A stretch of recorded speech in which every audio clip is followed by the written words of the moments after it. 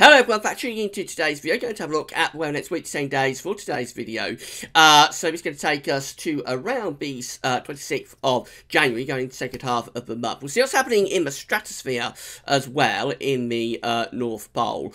And we'll have a look at the CFSV2 next month, so a lot to cram in. Now, we've got some quite cold weather with us at the moment. We've got cold northwesterly winds. They bring wintry showers into northern and western parts of the country as well. And we'll have a look at this in more depth. I think, tonight on Snow Watch. It'll be around 7 o'clock this evening. We'll begin, though, by having a look at the radar picture from the Weather Outlook. You can see lots of showers here across the northern and western parts of the country as well. So these showers are producing quite a bit of snow. If you have a look at the precipitation type forecast, that's the latest. You can see that there is quite a lot of snow there across parts of Scotland, Northern Ireland, also coming down into northern parts of England as well. Further south and east of that, it's been more of a wintry mix, but has been a few flakes in through parts of Wales into the Midlands through the course of this afternoon, or so far this afternoon. Into the far south and southeast, it's been mainly dry, but these showers in the north are very beefy. You can see there's some bright pink colours in there, indicating some heavy falls of snow, and that is enough to be producing accumulations of snow in some places. So quite significantly snowy there for northern parts of the country this afternoon. We will have a bit more of a look at this in Snow Watch later. Just bring you up to date what's happening in the stratosphere. So this is the temperature forecast from the GFS model for 10 HPA. Now you remember, but around the 23rd, 24th of January, the GFS have been indicating that we might get a sudden stratospheric warming at this top level of the atmosphere. Well, very quickly over the weekend, the GFS eradicated that idea. So now this is the temperature forecast for the 24th of January. No sign of a sudden stratospheric warming. We are having a modest warming across Eurasia and going into sort of some parts of Russia and through Europe. But over the pole, in the stratosphere over the pole, we've still got these blue colours here indicating the cold temperatures at 10 HPA on the 24th of January. I'll just run you through, and you'll see that a bit of a warming does occur over Russia and Siberia. There it is on the 28th, but not reach anywhere near the kind of level of warming that the GFS model was indicating a while ago. And as we go into the extended range, this takes us to the 31st of January, the 1st of February even. You see there's still no real sign of a sudden stratospheric warming. It is warming up a little bit at 10 HPA generally across the northern hemisphere. And that's because we're moving out of the coldest period of the year, of course. By February, the stratosphere will be starting to warm up on its own anyway. But there's no sign of a dramatic sudden stratospheric warming now until the end of January. So we'll keep looking. We are expecting a stratospheric warming or a sudden stratospheric warming at some point this winter. But up to the end of January, there's still no real sign of it. This is how the ECWF is forecasting things as well. So this is for a week's time. Again, this is looking at 10 HPA. The North Pole of the Northern Hemisphere is just there, where that black cross is just there. And you can see that, again, it is picking up a bit of a warming through sort of Europe and parts of, into some parts of Russia, for example, as well. But again, not reaching the level of a sudden stratospheric warming. That takes us up to the 10th day, which is the 15th of January. Well, I should say it is 25th of January. It's generated on the 15th of January, 240 hours away. Again, there's the North Pole of the Northern Hemisphere just there. And the mid-latitudes of the Northern Hemisphere are warming up a little bit across Europe and into Russia. But again, no real sign of a sudden stratospheric warming this side of the end of January. So for the next sort of couple of weeks, at the moment, it may change at the moment, but there's no sign of a sudden stratospheric warming. We will keep looking. This is the temperature so far. So this is how January is shaping up to the middle of the month. So this is provisional to the 15th of January. We stand at 4.8 degrees, which is an anomaly of 1.3 degrees above average. So, actually, it has been a little bit of a milder than average first half to January. That's going to tick down a bit over the next few days because we have got some quite cold weather coming up. But at the moment, actually, January has been a little bit milder than average by around 1 degree. This is how the GFS temperature and precipitation ensembles are looking for the next couple of weeks. We're looking at the ensemble for Warrington today. So the red line here is the 30-year upper air temperature average.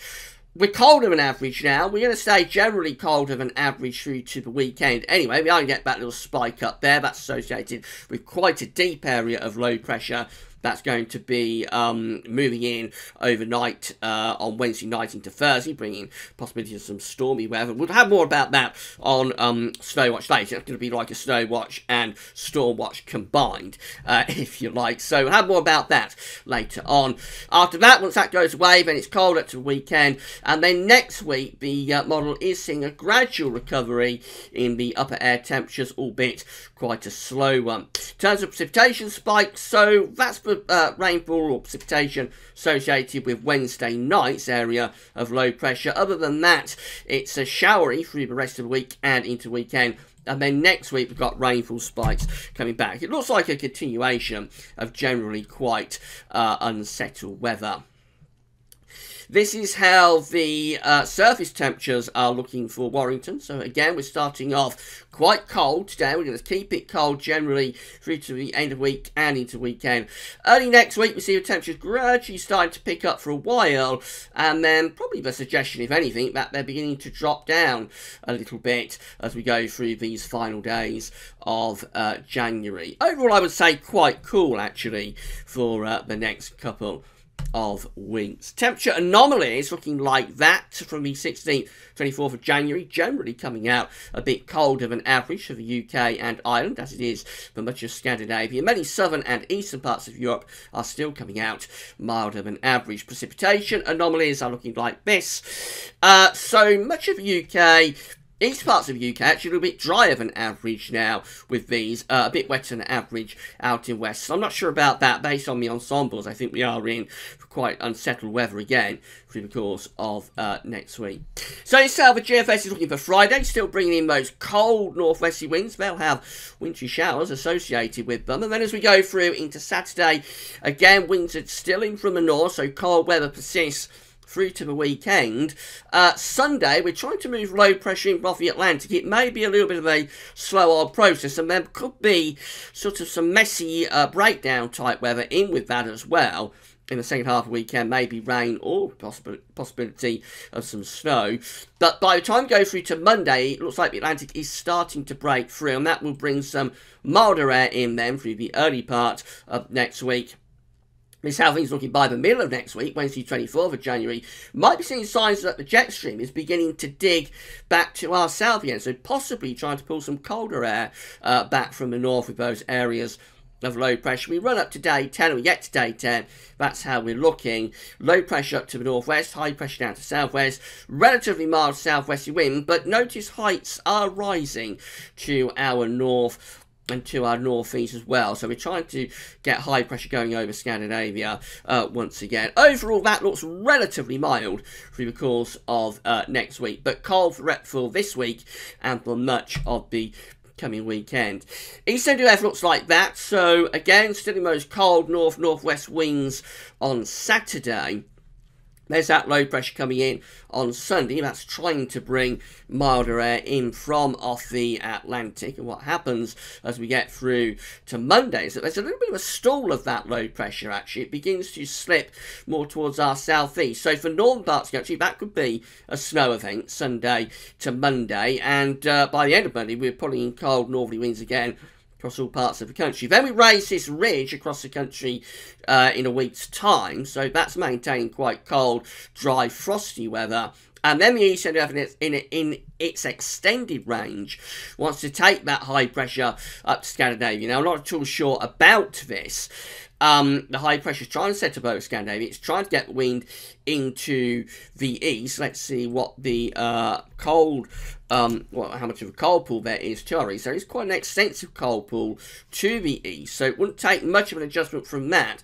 Starts bringing some bitterly cold easterly winds. But this has been a bit of a flaw with the ECMWF this winter. We saw it a bit last winter as well, where it wants to get high pressure over Scandinavia for some reason and get winds into the east. So it's a little bit of a flaw, I think, within the model, and I think you have to be very, very cautious about that. But certainly for the early part of next week, it is colder, the ECMWF, in this period, sort of Monday, Tuesday. It is colder than the GFS, and actually on Monday, Sunday to Monday, this area of low pressure, there is a risk of some sort of snow event for northern parts of the country, which the GFS doesn't really show. The GFS just has a straightforward push with the milder winds off the Atlantic. So, uncertain for the early part of next week how quickly that milder air gets in. And then, obviously, this part of the ECMWF run that takes a high pressure up to Scandinavia and hints over that, but hints of trying to get wind into the east. I think that is very, very speculative indeed. Just have a look at CFS V2 for the next month. So these are 500 millibar heights broken down into week periods. The first week period take us from the 16th to the 22nd of January. The coming week finds below average heights to over and to our east, above average heights to our west, and let's change the colour, also going up to the north as well. So that looks quite cold. We'll be bringing the air down from the north or the northwest. With that trough, there is the risk of some wintry precipitation coming through as well.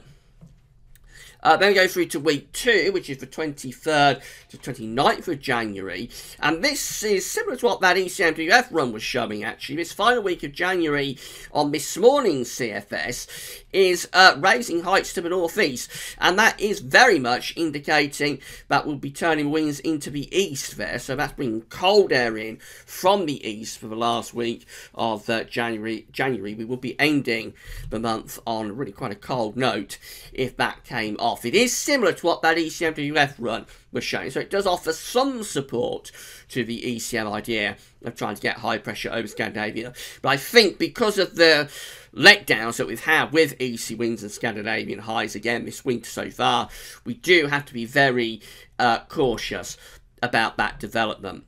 Then we go through to week 3, which is the 30th of January to the 5th of February. High pressure is still to our east, but it's more sort of across Central Europe. With low pressure out to the west, we're probably bringing up some milder, or let's say less cold, sort of southerly winds, rather like that. So we're not talking about very mild conditions, but probably less cold compared to that direct easterly that we had in week 2. And then week 4, the 6th to the 12th of January, just builds the ridge up over the UK, northwestern parts of Europe, and the jet stream is going something like that as well. So that's mainly dry and fine conditions, probably with quite a lot of frost, I would have thought, through that sort of second week of February. Does imply the CFS, but we're going to see weather settling down for the early part of February, probably with frost and fog. Just quickly, temperature anomalies for the next week. They're coming out colder than average, quite substantially so, actually, from the 16th to 22nd of January. Then we go through to week 2, that's it, and that one also is coming out colder than average. That's when the wind is in from the east, remember. Week 3, not sure what's happening there. Week 3 shows that we're coming out generally on the warmer than average side then in week 3, and then finally for week 4, that is also coming out warmer than average. Remember, that's under a ridge of high pressure, so what you'd have to factor in there is that the model is seeing warmer than average underneath that ridge, but there would be a risk of quite significant night frost and fog under that high pressure as well. I think we leave all of that stuff alone. It's very speculative, and we know there's uncertainty even within the next few days, never mind looking ahead to February. So what we're facing for the rest of this week is cold generally. It's going to turn a little bit less cold with that storm system on Wednesday night, but That's going to bring its own problems, and we'll have more about that in Snow Watch slash Storm Watch this evening. Then cold after that for the rest of the week, and that cold weather lasting into the weekend. There is a question mark late in the weekend and early next week as to how quickly the mild air gets in from off the Atlantic. Eventually, I think the mild air will probably push through, at least for time, early next week. How long we'll have to wait for cold weather to return, and whether it returns via those easterly winds, I think that is something else that we've also got to think about in a few more days' time. Right, come back later on for Snow Watch. That's all for now, and thanks for watching.